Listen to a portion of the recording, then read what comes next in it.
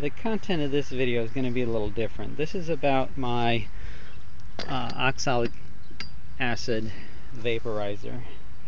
If you haven't heard of that, it's because it's a beekeeping thing, and you use the gas from oxalic acid to help control varoa mites. And this is a unit I built 2 years ago, and it is designed to work on heat from a propane torch rather than electricity. So you don't have to carry around a big battery and everything. But it does have some disadvantages. One is it's pretty cumbersome mechanism. It's got the bellows on there to drive the arrow through. Got a gas valve there, and then that cap is where I put the oxalic acid. And when I take that cap off, and I just put the oxalic acid in the cap, and then when I heat it up, the vapors are going to go up that pipe and out that end where it's smashed down, and then I use a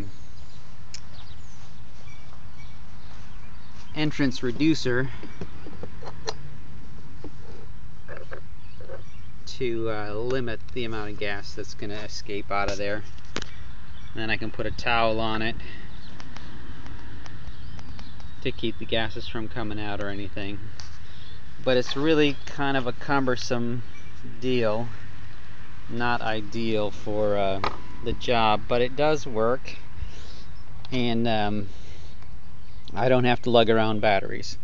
So I guess in a sense it's accomplished the purpose that it's designed for, but it's not super easy to operate. So I'm gonna have to hook up my vaporizer or my propane torch, and then I'll get this screwed on and heat it up and pump it into the hive. I may not be able to tape all of that because I would need yet another person to deal with the videotaping of that, and there's only so much labor I can get around here. Now there is a little product called a gas VAP, GAS-VAP, that does a similar function, but as far as I know it's only available in England, and I suppose once you paid shipping and value-added tax and all that stuff to get it to the US, it may not work out well. But what we should do is somehow get in contact with some big outlet like Brushy Mountain or Dadant or somebody who can work out a deal to import them, and then I won't have to make those. But I think I'll probably make some additional attempts to improve this one, and potentially even make it a one-man operation if I can figure out how to work it off of a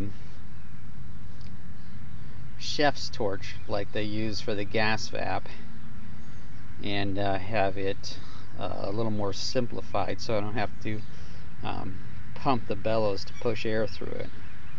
And theirs is just driven by the flame from that torch, and goes through the combustion chamber and then pushes the hot gases into the hive just naturally from the flame.